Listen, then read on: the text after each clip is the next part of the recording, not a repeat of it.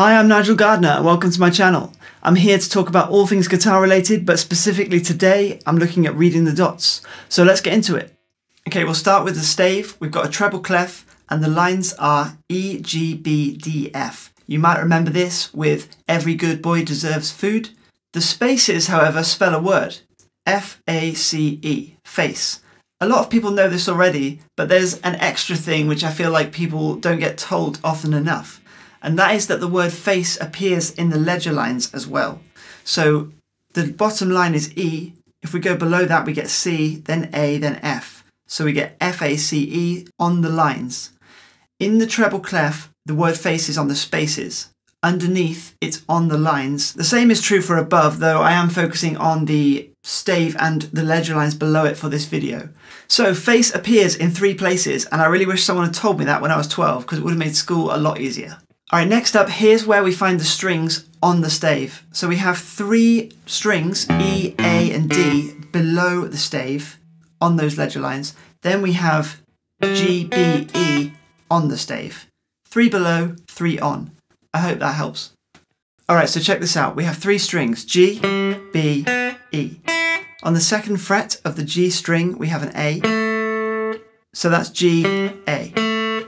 Now, on the next string B, we have B, C, D on open 1 and 3. And the same again on the E string, we have E, F, G.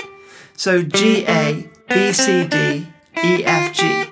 Now that doesn't really sound very musical because it's not quite a major scale. We have to do one thing to change it to make it a major scale, and that's to put an F sharp in instead of an F. So here's the G major scale below with the 1 accidental note. That means it's not in the key signature, it's right there next to the note. It's on that F sharp. So that hashtag symbol below is telling us that F is an F sharp. But if we put it in the key signature, we don't need to write it next to the note. When it's next to the note, it's called an accidental. Let's put it in the key signature, and everyone knows that every time we see F, it's F sharp. Okay, it's time to look at the C major scale. Now C is on the 3rd fret of the A string. Then you have 0, 2, 3, that's D, E, F. Then you have G, A, which you already know. Then you have B, C. So it's just knowing that C is on the A string on the 3rd fret, and then you should be fine. C, D, E, F, G, A, B, C. No sharps and flats, easy. Okay, F major scale.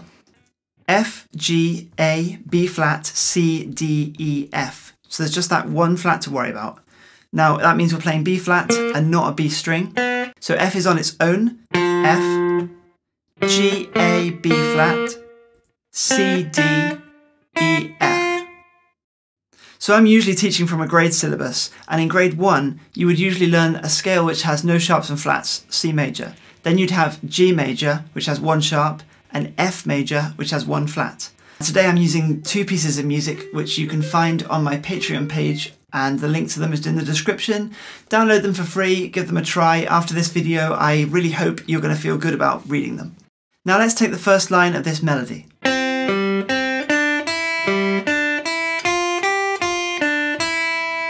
We're just using 3 strings and there's no sharps or flats.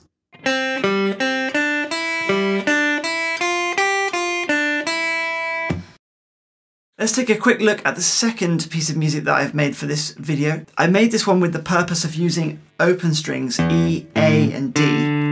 The idea is that you can not only read a basic melody, but you can add in the bass notes as well, and slowly over time they should become less scary. So let's take the first line.